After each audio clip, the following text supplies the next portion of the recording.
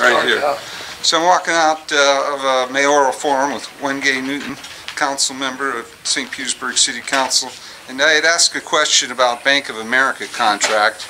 As it turns out, we've heard some stories from some other states of Bank of America paying bonuses to employees that would string out people in foreclosure long enough to guarantee that the people lost their house instead of letting them refinance or making any other kinds of accommodations.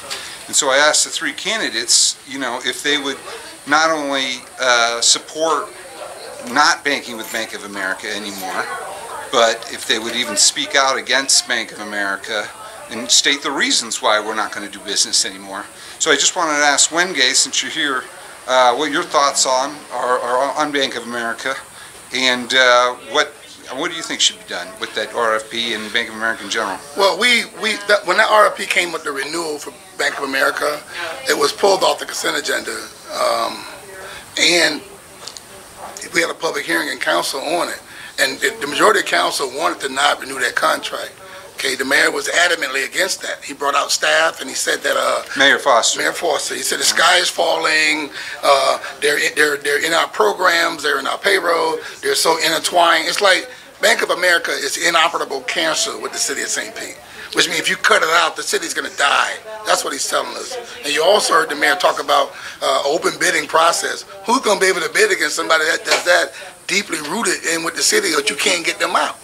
I don't care what the price is, that we're not going to be able to afford to do that. So what council has instructed city government to do is start winding those relationships down, getting them out, so we have some viable options. And also make up all of our different accounting areas,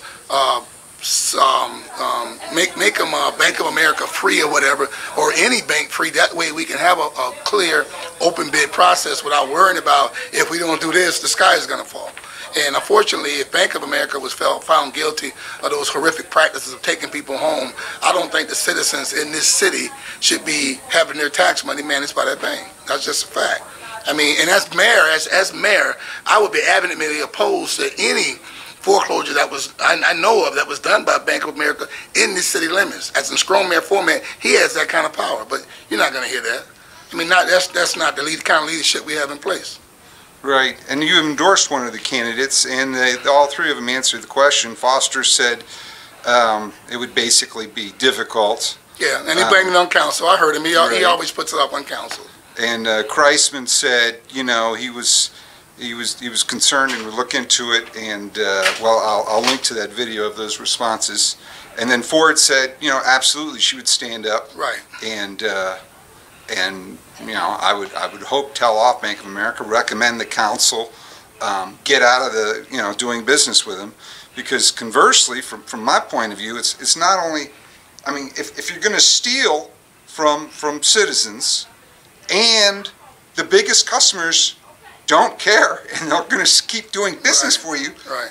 Why would you stop? I don't think it's a good practice to normally have a business partner that's defrauding the population or the constituency, who ultimately pays this money through property taxes, which is what they're taking their property. Right. And how do we know they're not stealing in other areas? Correct. And back to your question, I did endorse Kathleen Ford because I know she will go in and make a difference. The kind of decisions that need to be made, she will make them, no excuses. And when you yield that kind of power, to whom much is given, much is expected. So to hear the mayor waffle on that, it really bothers me. But I can tell you this, the mayor's in charge of staff and administration, so we can only make recommendations on him to get staff to do stuff. But we control the purse string, so council really can vote that down. But of course, like I told you, if you go back and visit our council archives, you'll see the pandering that went on and the testimony about the world come to an end and we can't do this, we can't do that, and that was all the mayor and his staff. But council is adamantly and vehemently opposed to doing business with Bank of America, the majority of council. So do you think that when the contract comes around again, that it'll be... Hopefully it will, because I'm totally against it, and we have half of the council and the mayor on the ballot right now. So I would strongly urge or express upon you to go out and get those council people that are buying to be on council and see where they're at on it.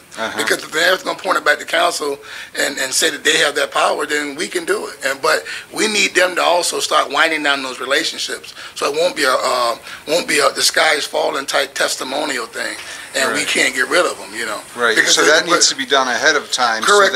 So we don't have these excuses when the contract comes up. And they always think about it. He's sitting there. He's talking about he's all for open bid process. What kind of open bid process if you got if you take them out, you're gonna die? You can't put anybody else in. Somebody can come in and bid. They do those services for half the money, but you couldn't use them because if you take out Bank of America, the world's gonna end. Right. So that don't make any sense, and that's what the mayor's saying. But that's usually what you get from that mayor. So. All right. Thank you.